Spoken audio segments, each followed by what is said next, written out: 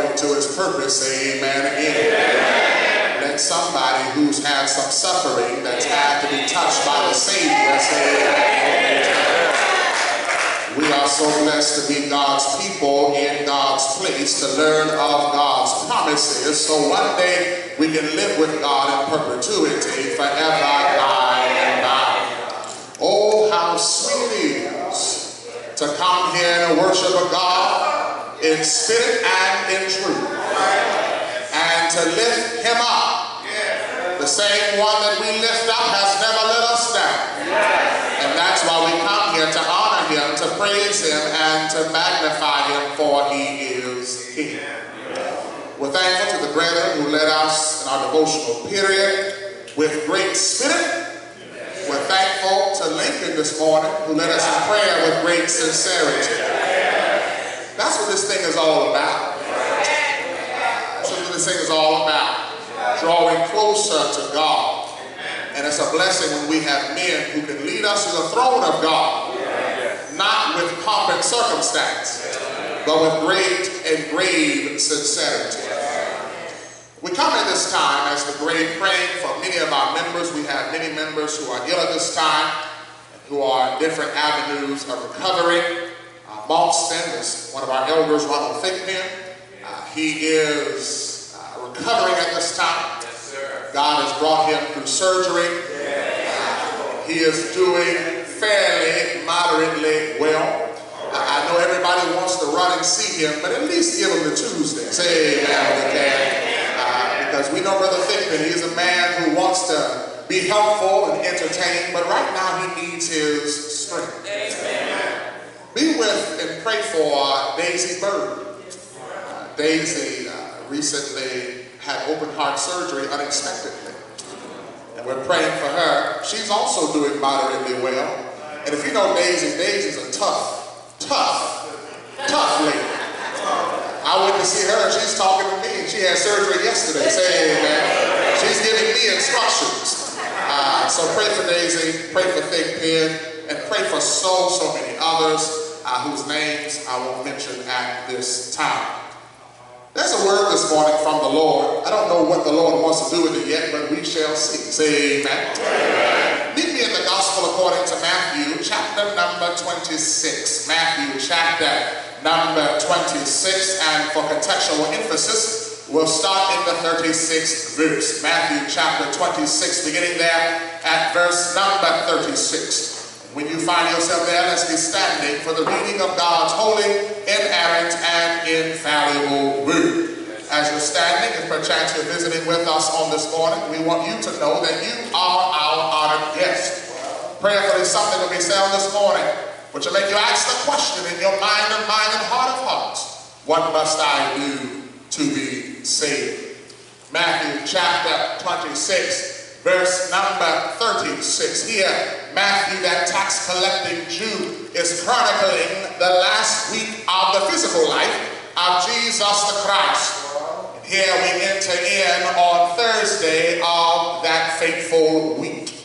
And here, the Bible reads as such: Then Jesus went with his disciples to a place called Gethsemane.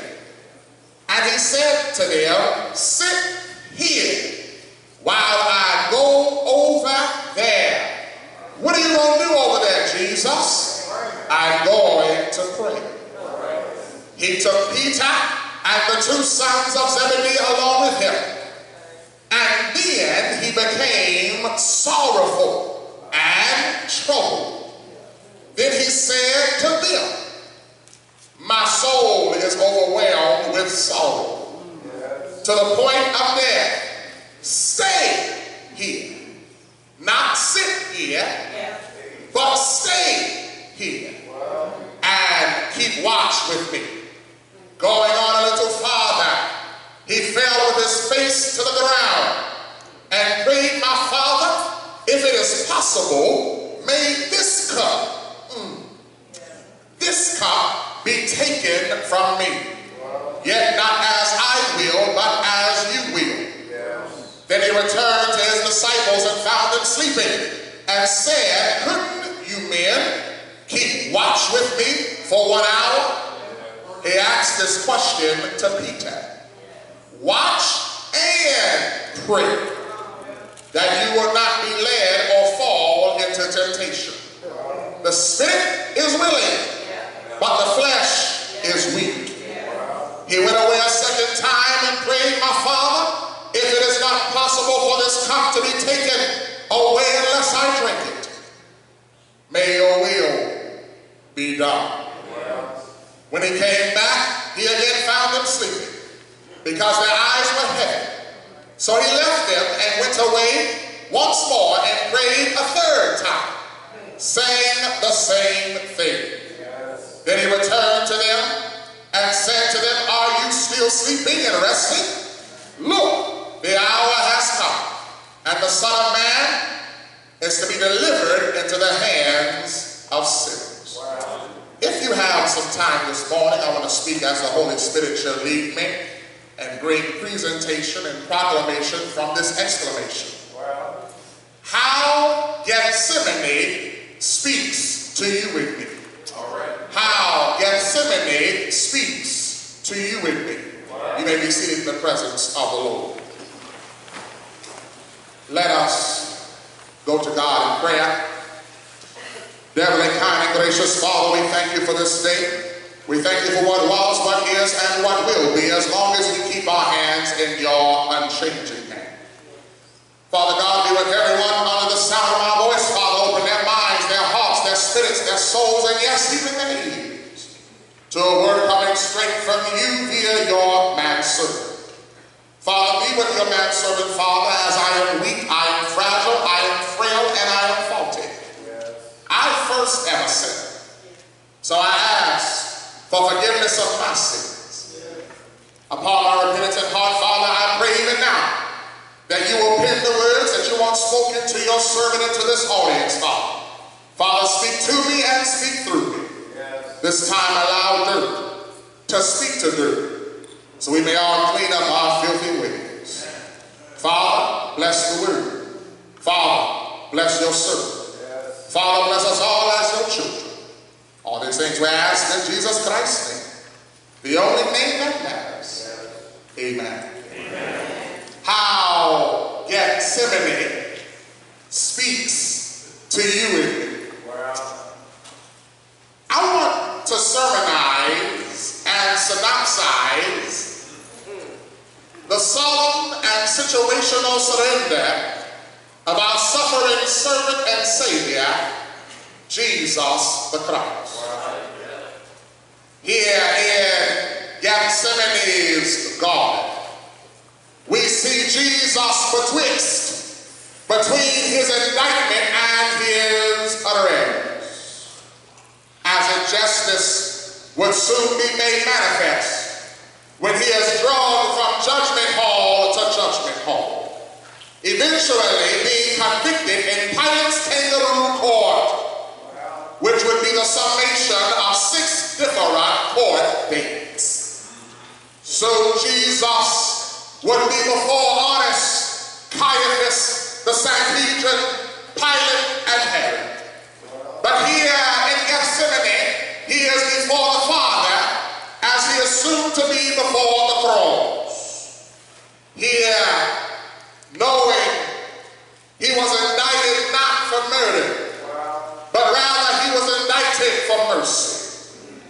He fights with only one weapon, the only weapon that he knows, and that's not Peter's sword. That's not even fighting with clenched fists. But the only weapon that Jesus knows should be the only weapon that we know when fighting in spiritual warfare. And that weapon is prayer. Since y'all looking at me funny, let me remind you of something. Prayer changes things. Prayer moves mountains. Prayer soothes stress. Prayer makes giants seem small. Prayer desecrates mountains into molehills. Prayer brings faith to the fight, and with faith you and I can win. I don't know about you, but prayer is important and is especially pivotal. Jesus' prayer was not for him to gain material goods, but rather he prayed for a greater good. Even if what was about to happen was not good. For Jesus already knew that his mortal life and body was nothing more than a seed that had to be planted into the ground, i.e. Joseph's tomb, in order to yield a greater harvest. Give me some script with that little preacher. I'm so glad you asked. For it's John chapter 12, verse number 24, when Jesus says, truly, truly, or surely, surely, I tell you, unless a kernel of wheat falls into the ground and dies, it remains only a seed. But if it dies, it bears much fruit. What are you trying to say, Jeremy? I'm trying to say that I don't know about you, but somebody ought to have a shout in their mouth and a praise on their lips to know that I am of the harvest that was first planted at Calvary. But it's these prayers in the Garden of Gethsemane that is a classic disproof of name it and claim it, or blab it and grab it, philosophy or theology. Some people say if you just name it and claim it, then God will give it to you. And some of us pray that if I blab it, I can grab it. We want instantaneous gratification. We don't want a God, we want a genie. I wish I had a church in here. But rather this disproves that ideology. But rather prayer this morning for the mature not only allows us to run from adversity, but it allows us to run to adversity. Knowing that with God on our side, not only will we run to adversity, but we can run through adversity. Pray that hard times don't scare us, but rather hard times strengthen us. I don't know about you, but maybe this morning somebody can learn how to pray. Maybe this morning somebody can grow in their prayer life. Maybe this morning somebody can gain Christian maturity, that every time I pray, it ought not be to run from something, but sometimes I pray that I can run to something. Sometimes I'm not praying to avoid stuff. Sometimes I'm praying for strength when I get in stuff. I invite you this morning to meet me at the crossroads of weakness and wickedness. Here at Gethsemane's crossroad, Jesus the Christ, full of glory, but wrapped in flesh, got weak, but he never got wicked. Right. He got weak, but he never got wicked. Church, confronting wickedness is a calamity. But collapsing into wickedness is a choice. Here Jesus, though touched with weakness, teaches us to avoid letting our weakness metamorphosize into our wickedness. Jesus teaches us in this text to make God's will for our lives, which is evidenced through God's word, central to our lives. Then, after we make God's will central in our lives, we are to communicate to God all that we feel in prayer. God is our Father. He loves us. He'll never leave us. He'll lift us up. He'll forgive us. He already knows it. So why don't you tell it all?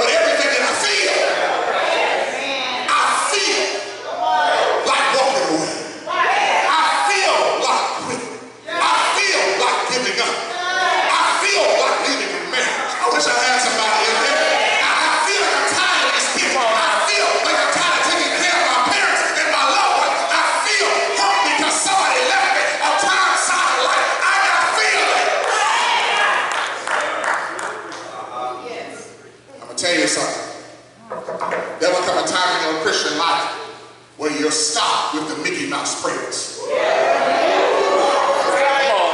Come on. Now I know you have everything coordinated in your mind. Some of y'all even got it written down. That's wonderful. But I'm going to tell you, as life takes you off script, your prayers will start being off script. And you'll pray not only with greater frequency, but with greater fervency. Yeah. Understand? You can have friends to share with, but in solely your friends you cannot depend. Because while friends may share your sorrow, they will never shoulder your sorrow. That's right. We have a God to talk to who will not only share with me, but he'll take it upon himself. He'll shoulder it. Friends are humanistically limited. Friends and bitterness will betray you. That's all here in this text. Notice Matthew 26. I got happy too early. Chronicles that fateful last week of Jesus' life, picking up on Wednesday night and giving us right here Thursday's events. And while we like to shout for Resurrection Sunday, this chapter proves that one cannot have a shouting Sunday without a suffering Friday. All right now. And we can't have a suffering Friday without a treasonous Thursday. Thursday is a story of betrayal, fear, doubt, temptation, and surrender that can only be coupled and combated with prayer. Can I tell you some things about prayer? Can I tell you some things about prayer? Yeah. See, I know they're ready for it. Can I tell y'all some things about prayer? Put your hands in my little. I want to tell you some things about prayer that's elicited in the text, but evidence in our lives. Okay. Number one, prayer brings clarity. That does not allow calamity to infiltrate. And what does infiltrate will not devastate. All right. Prayer also here says that I might not get what I want, but through it I might get what I need. Yeah. See, this is important here because this is a prayer unanswered. Prayer unlocks a help and a healing, even on the other side of the grave. Church, death is not the deciding factor on God's help. Christ here prayed, then he was arrested, then he was beaten, then he was crucified, then he died. But prayer is what raised him after the sword of death raised him. What are you trying to tell us, Jeremy? Pray even when things don't look right, because if we keep praying, it'll be all right. Church, your public prayer is not your private prayer. Right. Because it's only in private prayer that you can pray for what you really need. Can I tell you something else? Don't get caught having more public prayers than you got private prayers. Right. Because see, I know all of y'all are good Christians. But George, there's some things I pray in private that I will never pray in public. Now I know for y'all I put it on water. And y'all put it on too. To the God of Abraham, Isaac, and Jacob, to the one who walked the earth's waters, walked the raging seas, raised Lazarus from the dead and said yes to the cross. We do all of that. But when I'm alone, in my room, by myself, I know he's the God of Abraham, Isaac, and Jacob. But I need a God who's going to touch this right here, right now. I can't tell nobody else about it. It's my sin and my sin alone. I got a private prayer life.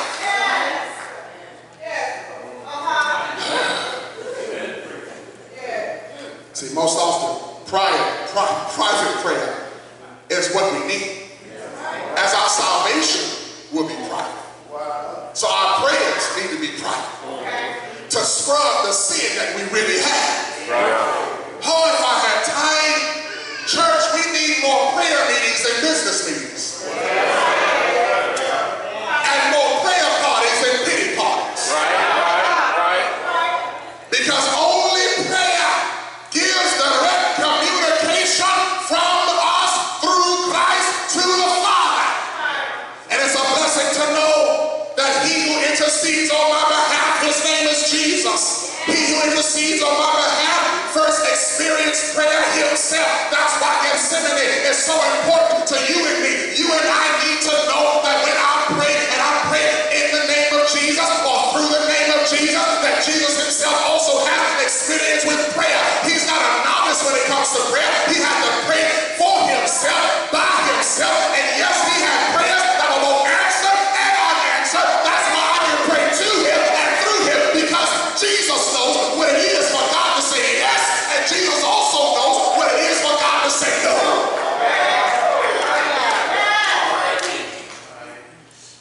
Understand.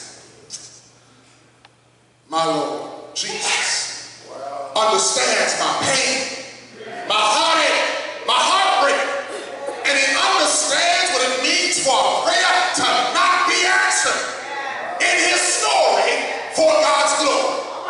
Sometimes, and I'm ready to get to the text, but sometimes God don't answer your prayer the way he wanted to. He will detour your story to get his glory. Won't he do it? How am I getting ahead of myself? Yes, you're asking for the cup to leave you, but the cup got to come to you. Because at the end of time, it ain't even about you. It's about everybody who will come after you. I'm so glad that God not only answers prayers, but I'm also glad that God didn't answer some of my prayers. Because some of the stuff I prayed for, I didn't need. And if I knew what it entailed, I wouldn't want it.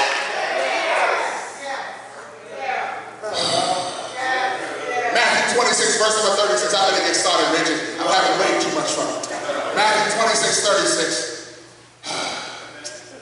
The Bible says that Jesus went with his disciples to a place called Gethsemane. Understand, if you follow the text chronologically, the Passover feast has just ended, when he has just reminded them that he must die. It's here that Jesus struggles with the actual coming and culmination of that day. Here we see Jesus traveling outside of the city of Jerusalem to the foot of the Mount of Olives into the gateway of Gethsemane with an apostolic complement of 11 men minus Judas. We're talking about him tonight. Minus Judas, who was off fulfilling nefarious intentions. Can I drop something to you for those of y'all ain't coming at 6 o'clock tonight? It's amazing that Judas messes up everything that he touches. His name means praise. But Judas ain't here. It's 11 of them. They come to a place called Gethsemane. Gethsemane in the Greek basically means an olive press, an oil press, a place where olives are crushed. And the oil and nutrients come from within and is harvested. And it's here also at Gethsemane that Jesus is pressed. Jesus is stressed. Jesus is strained. And it's when his spirit is squeezed and his flesh is stressed that Jesus exudes not oil from an olive, but rather surrender from his spirit. And it's the surrender from his spirit that brings salvation to my soul. Preach flowers, I'll show you. Come on now. And he tells his 11 men, the Bible says, sit here while I go over there. But I ain't going by myself. I'm going with Peter, James, and John. What you gonna do over there, Jesus? I'm gonna pray. Why can't we all go?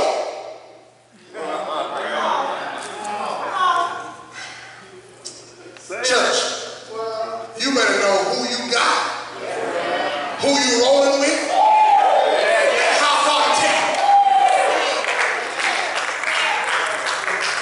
Any of y'all gotta sit here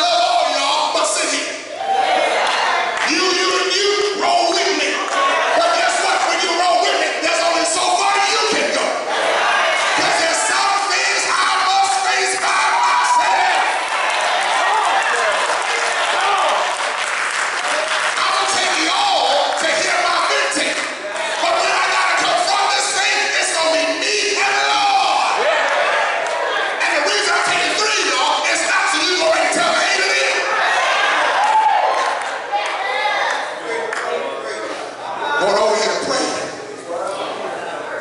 And it's amazing, the Bible says that, he got everybody with him, and he began to be sorrowful and troubled. Can I show you the hidden character of the text? The hidden character of the text is Satan.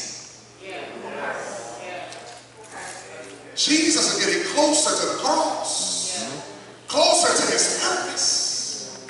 But the closer you get to your purpose, that's when Satan enters state in life.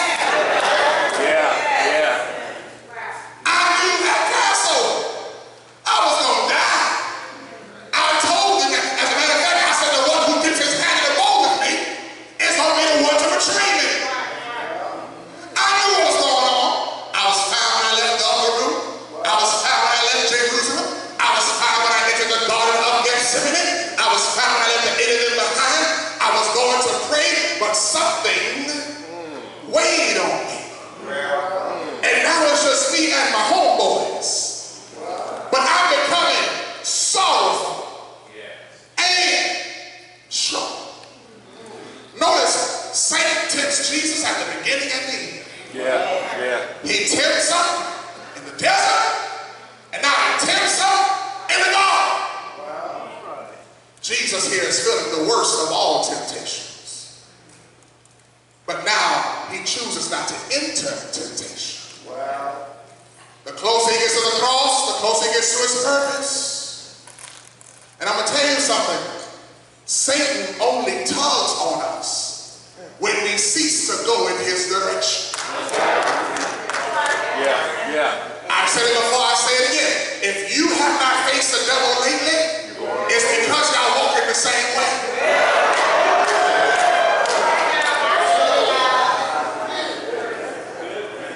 Now see, notice how bad Jesus is feeling, how much he's being tempted. Because he was sorrowful and overwhelmed. Then he said to them,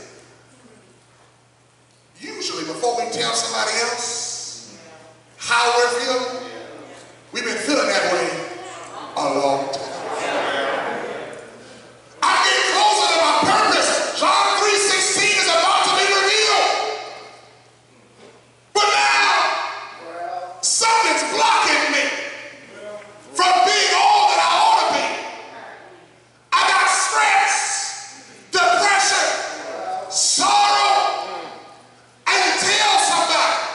The other 8, they can't handle my business. I'm going to tell these 3, Peter, James, and John. And he just told Peter that you're going to deny me 3 times.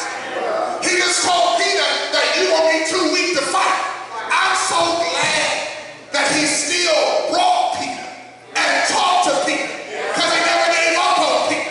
And if he didn't give up on Peter, then he won't give up on me. He's lifting up a man who he knows is about to let him down. Oh, I don't know about you, but I'm so glad God lifts me up, even though he knows I'm going to let him down. So look here, y'all. Y'all are boys, but hear the real story. My soul to my core, I'm overwhelmed with sorrow, even to the point of death. I'm going to tell you something. Anybody here overwhelmed? You overwhelmed at times? It's always this and that. It's never this or that. It's always this and that. I wish I had somebody who knew about that. I can handle life if it was this or that. I can handle it if it was an assembly line, one thing, then the other. But if it's not one thing, then it's another.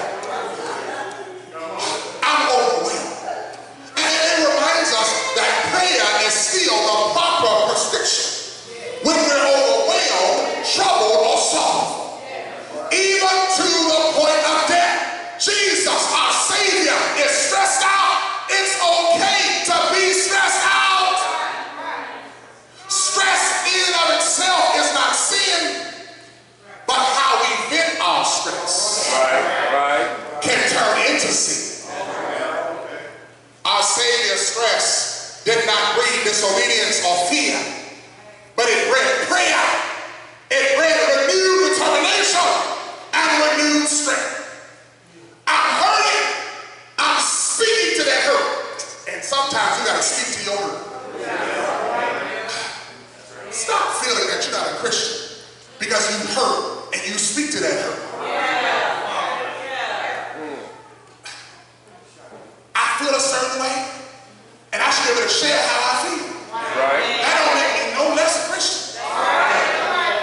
What we read over the years, a bunch of fake Christians who are so robotic they can't be real. Right. How you feeling today, sister? Well, I'm too blessed to be stressed. I'm too annoyed to be disappointed. I'm too hopeful to be hopeful. What do you mean?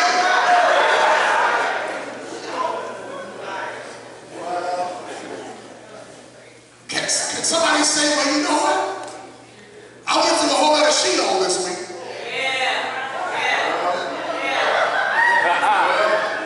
Right. So I had to pull some Hebrew out. Say amen. Been through a whole lot of it this week. I can't take another one.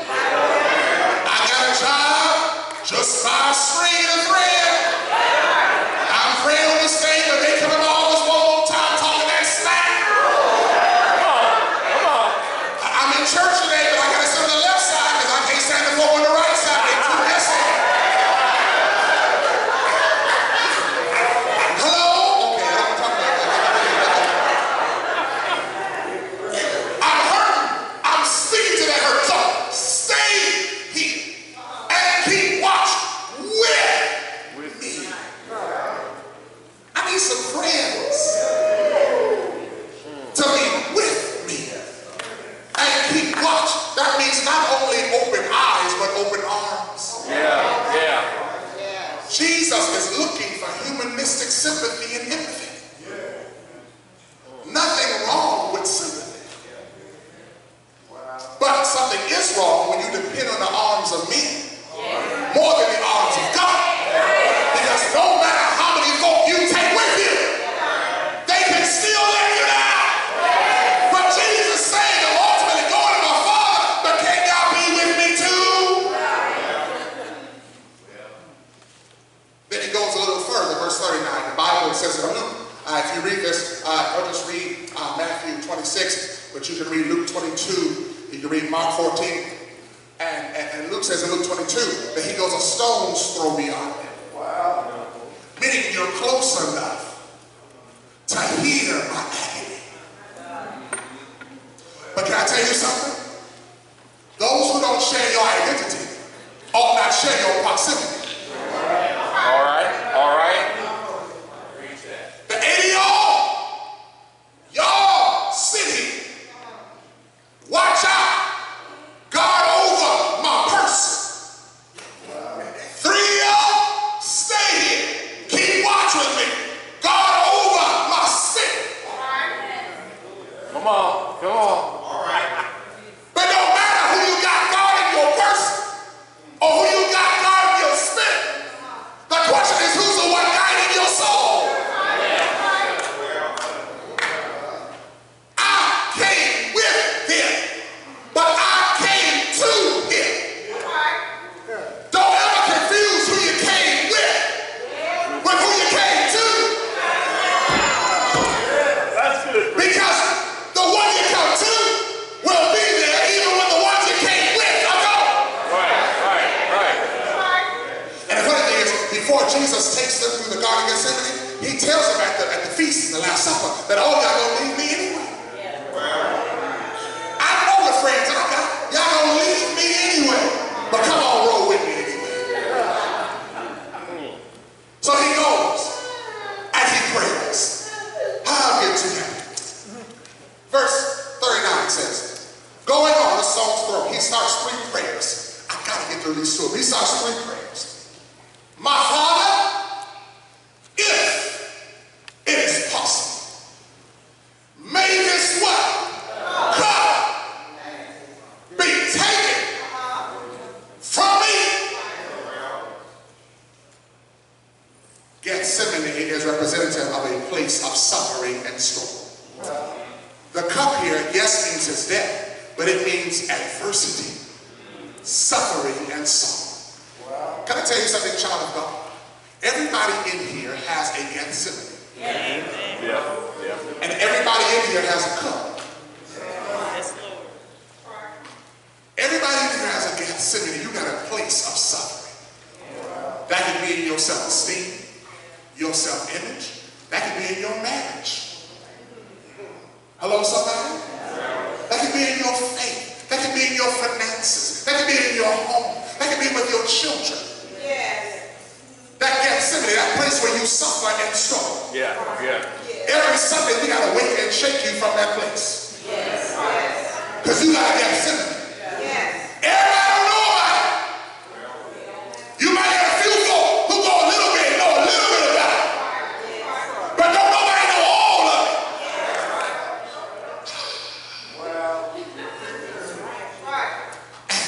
When you go to your Gethsemane, there's a cup there of suffering, sorrow, struggle, pain, hurt, history. You don't want to talk about that cup. We all got a cup. Some of us got a goblet. Some of us got a 2-liter. Or if you grew up in the hood, a 3 liters. Hey! Can I tell you something else? Don't get mad when folk don't understand your cup. Because everybody not only can't drink from your cup, everybody can't hold your cup. Because if they held what you've been holding, it would crush them. So when I come here and folk look fake to me, or they can't handle my praise, or they can't handle how I worship, or why I worship, or the intensity that I worship, it's just because, honey, you don't understand the cup that I need. You don't understand the weight that I bear. You don't know what's in that thing. You don't know what? My cup was so heavy at one time I had 2 cups.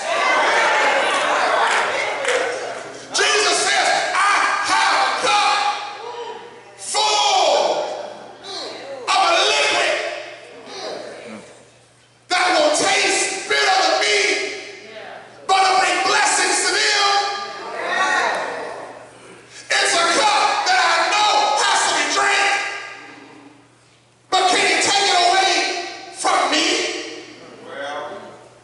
This cup will not only distort the face, but once they put a crown of thorns on my head, it'll distort my flesh. This cup not only involves the sense of taste, but it dispatches torture. This cup was not shaped for me to hold with 2 hands, but rather this cup involves nails in both my hands. This cup will not be walked over to me, but rather this cup involves me walking up the Via Dolorosa and Golgotha's hill. Lord, I know what's at the bottom of this cup, and what's at the bottom of this cup is not for my satisfaction, but rather it's for their salvation. But Lord, I'm asking that you let it pass and go somewhere else. I know that all of man's sin, all of man's trespass, all of man's transgression, all of man's iniquity is in this one cup. I know that they can't drink it, but is there anybody else? Any other vessel? Any other avenue? Can I tell you something? All suffering is not sin-induced. But all sin does bring suffering. Just because you see me suffering and struggling don't mean I got a sin problem. One storm and one sin is not simultaneous. It's got to go somewhere. But Lord, the devil's messing with me. Take it from me. Though I'm weak, I still have to plug in here, Lord. Yet not as I will, but as you will. But if you will read this, you will see that he's not totally convinced. So what does he do? In verse 4, he returns to his disciples, found them sleeping.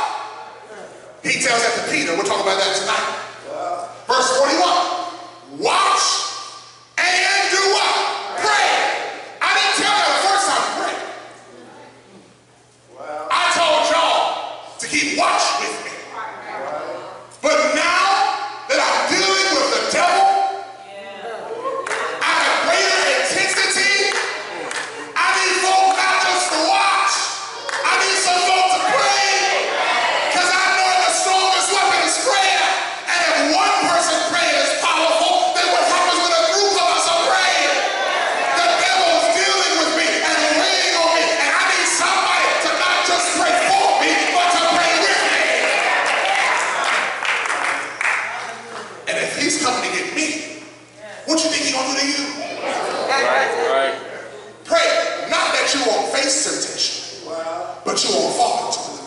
Hebrews 4, reading at verse number 4, reminds us, verse number 14, reminds us that we're going to face temptation.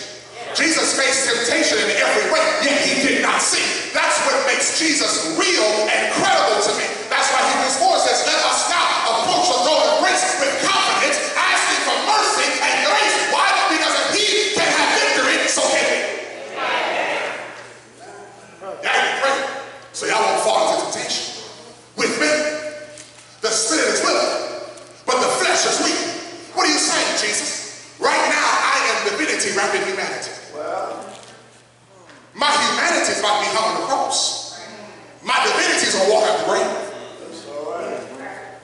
My divinity right now is fighting because my flesh is being chipped at.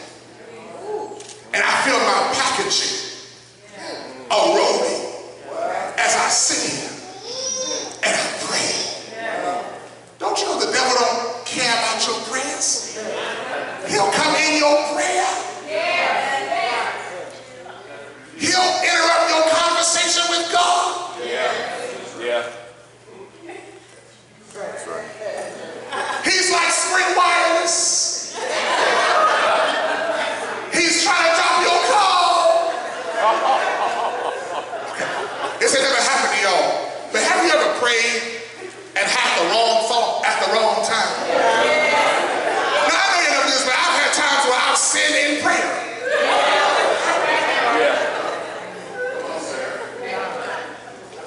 Verse 42, let me close this thing jolly here. Verse 42. In verse 42, the Bible, after he tells them that the spirit is willing, but the flesh is weak, then he says he went away a second time and prayed. We don't know how much time has elapsed between prayer 1 and prayer 2. But can I tell you something? If you pray the first time and it don't work, pray again.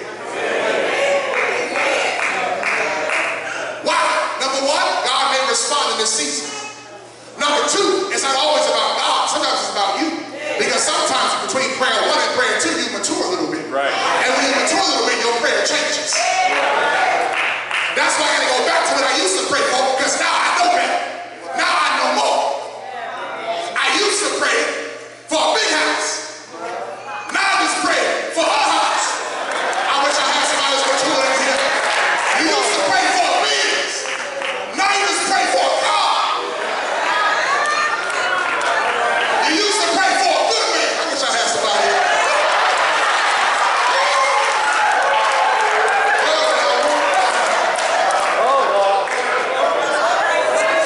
The second time you pray, make sure y'all was still with me. My Father, if it is possible, brother, if it is not possible for this cup to be taken away unless I drink it, may your will be done. There was a cup. I said, let it go to somebody else. Went away, come back in prayer, the cup's still there. Because God don't move every mountain the first time you pray. But next time you pray, you got a different strategy for that same mountain. Right. Second prayer, cup's still here. I see what you're doing, Lord. In this season, it's still here. I'm going to drink it, but give me the strength to live after I get what you got for me. Every prayer is not to run from. Sometimes the prayer ought to be to run to, knowing that once I run to, I can run through if God is on my side. Lord, don't move the mountain, but rather give me the strength to climb. Let me close this. Back to verse 42, Monet. Verse 42. If it's not possible for me for this cup to be taken away unless I drink it, then I'm going to drink it. What he's giving credence to here is a Roman military situation. When Roman soldiers were court-martialed, and or if they were weak in battle, they would be executed by being pushed off a cliff. Sometimes, if it were to instill discipline in the troops, they would push only so many of them off the cliff. so the rest of them would fear. If the execution method was not to push off the cliff, it was to prepare a cup of poison or hemlock. And they would offer it to the first soldier. But humanistic tendency says, if there's one cup and a line of us, then we all gonna take a sip. Somebody miss your show. If me, Tyrone, Herschel, and Deacon Frank get in trouble, and they say the penalty is a cup of poison, Doc, you go first.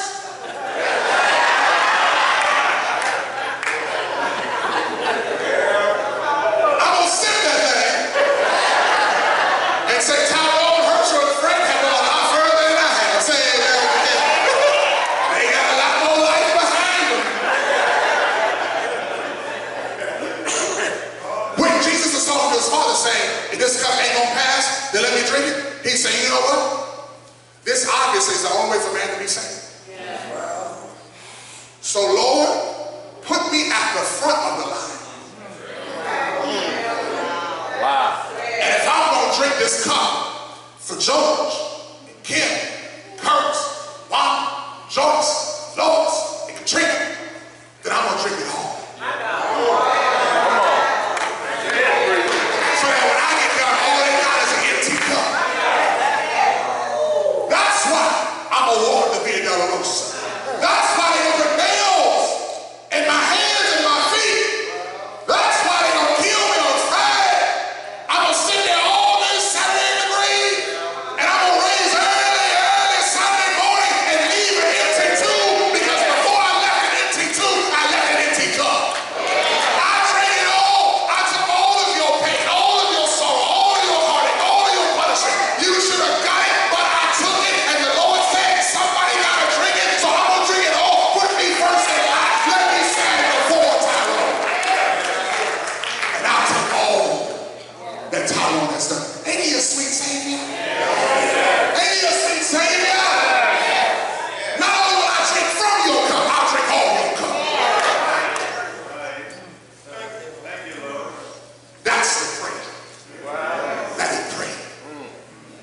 There's some lessons in Gethsemane for both you and me. Verse 43 reminds us that he went back to the nest sleeping again. He prays a third time, the same thing he prayed the second time. Because sometimes you pray for clarification. Sometimes you pray for determination. Yes, preacher. And sometimes you pray for reaffirmation. You ever prayed something that got really clear? But you pray it again just to make sure that the clarity you got was the clarity you needed? Right. God, I heard what you said, but I know things are lost in communication, so let me pray it again to make sure it's really what you want me to do. Okay, that's really what you want me to do? Okay, now I'll go to the cross. They don't understand what I'm doing, but I'm doing it because I love them. Let's be standing and not singing. Let's be standing and not singing. Oh, I got more to preach, but you ain't got more to hear.